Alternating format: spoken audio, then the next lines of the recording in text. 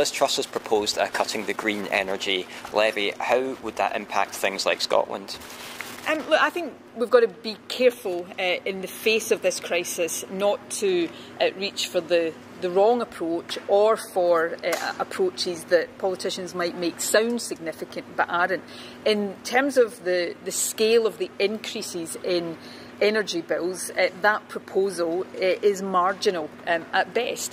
What needs to happen is a significant intervention to stop energy bills rising in the way that is currently projected. What should happen is a cancellation of the next increase in the energy price cap, and then work between government and energy companies to determine how that is funded over the long term. The first responsibility of the UK government right now should be to stop the misery that will otherwise be inflicted on families happening. You're holding a summit later this week with energy companies. What do you hope will be the outcome of that, and what more can the Scottish Government do to help households over this winter?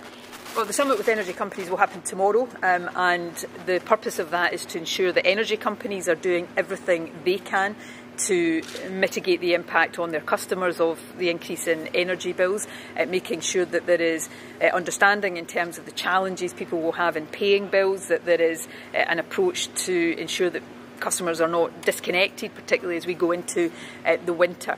So that's the focus of that summit. The Scottish Government is also working through an emergency budget review and assessment of other levers at our disposal to try to make sure we are doing everything possible. But the scale of this and the reality in terms of where the levers of power lie and where the access to resources lie means that we need to see a UK government really get its head out of the sand and start to take real action here, cancelling the next increase in the energy price cap, directing more cash support to those who need it most, and to start to do with real seriousness the work to reform the energy market overall to try to get to grips with this.